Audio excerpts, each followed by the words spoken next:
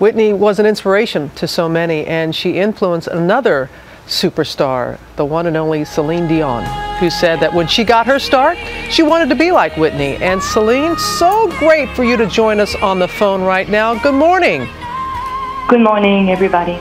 It is great. We really appreciate your time, Celine. And I remember during that interview with Oprah in 2009, you spoke directly on tape to Whitney, and you said that you grew up listening to her, and that everything you sang, everything that she sang, inspired you. What kind of influence did she have on you and your music?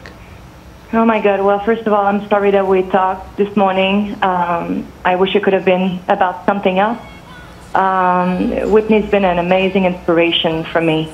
I've been singing with her my whole career, actually. I wanted to have a career like her, sing like her, look beautiful like her.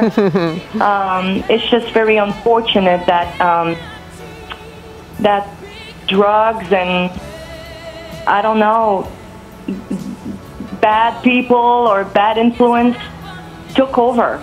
It took over her dreams. It took over love and motherhood. I mean, when you think about Elvis Presley and Marilyn Monroe and Michael Jackson and Amy Winehouse, I mean, to get into drugs like that for whatever reason, is it because of the stress and bad influence? What happens? What happens when you have everything? What happens when you have love, the support, the family, motherhood? You have responsibilities of a mother, and then something happens and it destroys everything. Yeah. There's something that happens that I don't understand, and that's why I'm so scared. I'm scared of show business. I'm scared of drugs. I'm scared of hanging out, and that's why I don't do parties, and that's why I don't hang out. That's why I'm not part of show business, because we have to be afraid. It is a demon, as you know, Celine, that many, not just in the public's eye, but that many face and battle. And it's interesting to hear you say that this is something that you think about, and you're such a family person, and that's part of the reason why you don't go to parties and such. What do you think her music, how her loss, can you express what it means to you and what it means to the music world, her loss?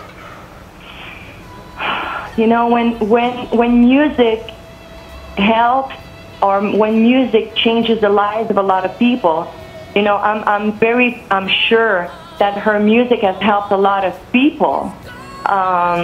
You know, music is therapeutic, and it's helping a lot of wonderful people. I mean, I'm sure she's met kids and parents who went to her before and after shows saying to her that her music has been an inspiration. And, you know, if I refer to my own experience with music, meeting with young kids and mothers who come to us and say that they've had some troubles in their lives, and our music has been helping them to achieve or to go through things in life, and being sick and listening to artist music, and that, you know, when I do performances and people come to me and say, you know, I've lost my dad, or I've lost a member of my family, or I'm going through cancer right now, and I'm listening to your music and you're helping me out. Music is very therapeutic, but her music will travel for the rest of time. But it's just tragic that she cannot even be part of it anymore. It is tragic. It's tragic, and her music will live forever, but it's not enough. I mean, it's just time after time we lose people. Lose them much too soon.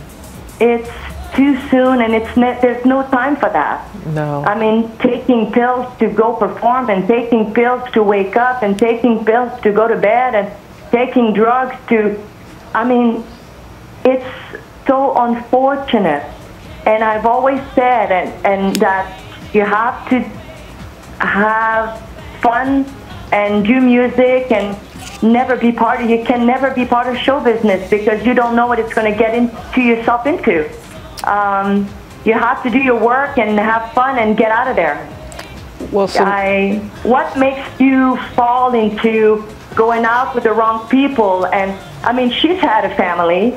Oh, she has sure a very loving. Oh, and Celine. her siblings. Yeah, What? Celine, yeah, she has a very loving family. They reached out to her many times, and it's a demon That's that right. unfortunately. That's right. it. No, so what happens? I mean, how come it's stronger than all that? It's stronger than family, than motherhood, than love itself. Many What's lessons going on? Many lessons we still have to learn. You are always so open and good with us, Celine.